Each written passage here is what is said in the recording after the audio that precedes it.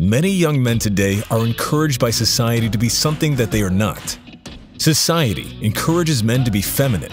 They want you to open yourself up to your feminine side. I think you should do the opposite. Embrace your own masculinity.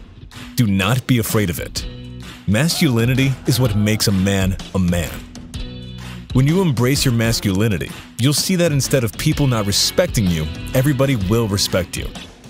They will see and feel that you are a real man. And even though society tells you that masculinity is toxic, you'll see that in real life, the people will love you and respect you. Society needs real men. We need policemen, soldiers, and firemen. Society says that aggression is bad, but I don't think that's always the case.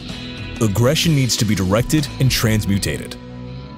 What is a boxer without aggression? What is a soldier without aggression? When a guy threatens your girlfriend, what are you going to do? Run away? No. You need aggression to protect your loved ones. You need aggression to protect your country.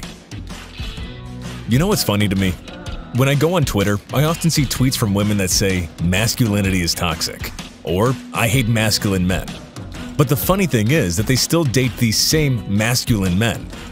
This is because femininity is attracted to, you guessed it, masculinity. They cannot deny their own nature. It's normal for a guy to want to play Call of Duty or Modern Warfare 2. New video has been released by Mr. Sky. Feel free to check it out. Link in description.